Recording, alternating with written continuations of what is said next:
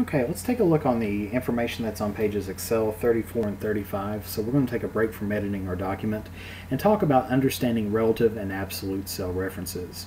Because as you work in Excel, you may want to reuse formulas in different parts of a worksheet to reduce the amount of data you have to retype. For example, you may want to include a what-if analysis in one part of a worksheet, showing a set of sales projections if sales increase by 10%.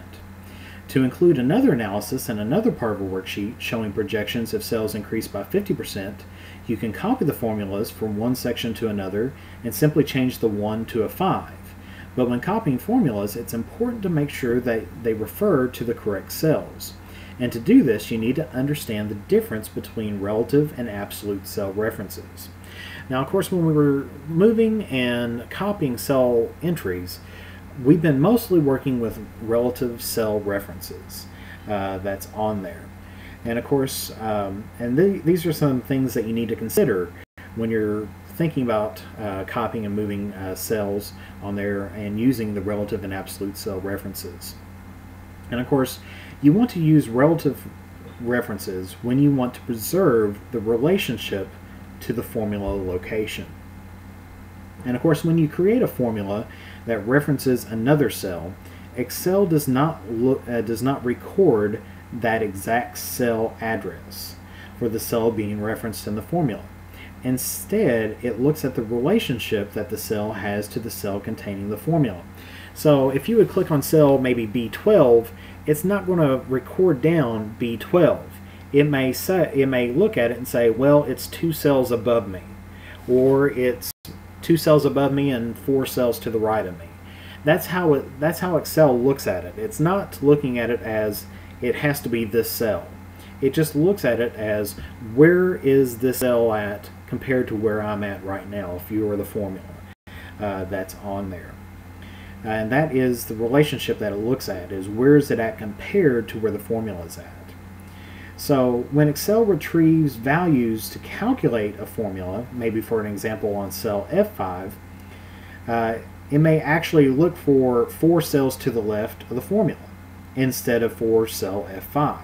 So if you would move that formula over 1, it's still going to look for 4 cells to the left of the formula on there. So that's one key thing to kind of remember. Now this way you could copy the cells to a new location, such as cell F6, and the results will reflect the new formula location and will automatically retrieve the values for a new information.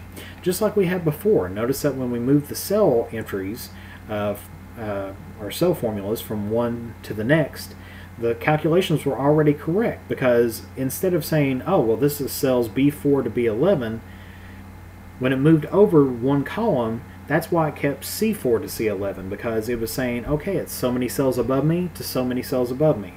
It looked for just that specific range of where is it at above that reference that's on there. Now when it does that, that's what we call a relative cell reference that's on there.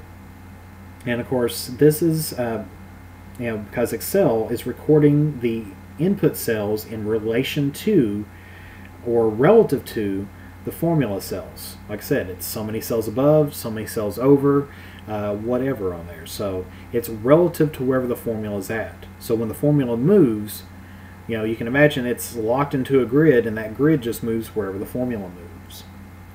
Now this is the Excel default, because notice that when we've copied the formulas before, it has moved. Now if we take a look at just a little bit of an example here, if we take a look in the formula bar here, and we see that where it says sum B5 to E5, that is a relative cell reference. Because if we would copy that down on there, if we would copy that, of course that's the information in cell F5, if we copy that down to F6, that would be B6 to E6. And it would just automatically update for us, and we'd be like, well, that's really good. And in most cases, you want to use a relative cell reference when copying or moving. And that's why it's the Excel default that's on there. And of course, that's why it's called relative, once again, is because they're looking at where's it at compared. So it might be saying, okay, well, it's 4 cells to the left of me to 1 cell to the left of me, that range that's right there.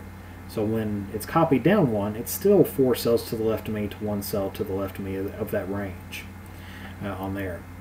Now, on the opposite side of this, there is an absolute cell reference that's on there. And you use this when you want to preserve the exact cell address in the formula.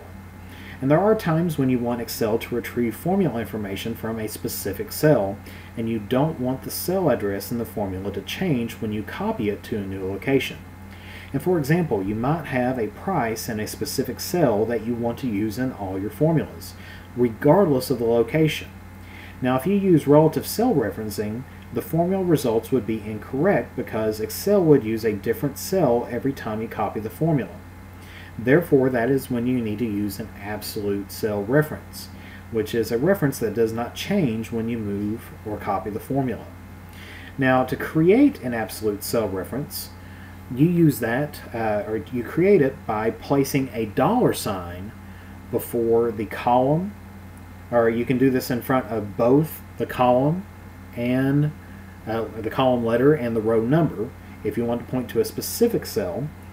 Or you can have what we call and that's what we call an absolute cell reference. Or we can even talk a little bit about mixed cell references, where you can either put it just before the column or just before the row. And of course, you can either type the $ when typing the cell address. So if you were typing in maybe like B16, you can put $B, $16. Or you can actually select the cell address on the formula bar and press your F4 key, and the $ are going to be added automatically. And we'll take a look at that, and we'll be using those here in just a few moments in the upcoming video.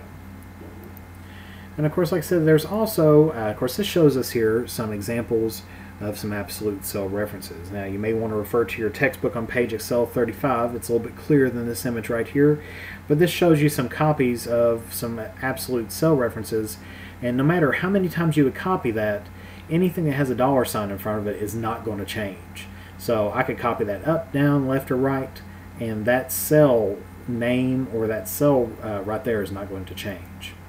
And of course, like I said as well, there is mixed references as well. And sometimes you, when you want to copy a formula, you want to change the row reference but keep the column reference the same.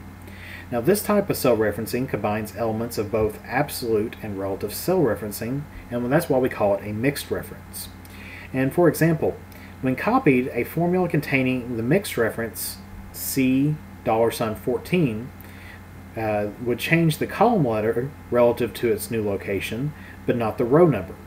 In the mixed reference $C 14, the column letter would not change, but the row number would be updated relative to its location. Now, like an absolute reference, a mixed reference can be created by hitting the F4 key, or you can just type in the $. And of course, to get that, you'd have to hit through your F4 key. So the first time you would hit your F4 key, and this is what we call cycling through it. The first time you'd hit your F4 key, it would make it an absolute cell reference. Then the second time you would hit your F4 key, it would put the $ in front of the row number, but not in front of the column. And then the next time you would hit it, it would put in front of the column, but not the row. So you may want to play around with that just a little bit to kind of experience that. Now, in our next video, we're actually going to be working with copying formulas with relative and absolute cell references. So go ahead and bring back up your document, and or not your document, but your spreadsheet, and you can prepare to edit this, and so we can actually see this in action, because a lot of times it does make a whole lot more sense when you're actually using it versus kind of taking a look at this information, because usually most people kind of gives me the deer in the headlight looks when I take a look at this. It's like, huh, what are you talking about? And then when they see it, it's like, oh, okay, now I see it working. So this hopefully will make a little bit more sense as we go in through the next couple videos. So you're ready to move on, so go ahead and move on to the next video.